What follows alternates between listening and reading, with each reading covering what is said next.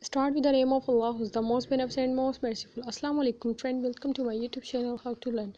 Friends, today we learn how to uninstall and take the application information in the Infinix cell phone Smart HD. So, friends, in the Infinix, how you can uninstall this? This is a very and easy. Friends, still you don't like and subscribe my channel, so kindly like and subscribe my channel and press the bell icon for new videos. Friends, only you have to select the any application. What you have to do, you have to select any application, then here will become uninstall option and the application details. If you want to know the application, you can go here. If you want to uninstall, you can uninstall from here. And storage, you can see data usage, battery, open by default, app details. You can take the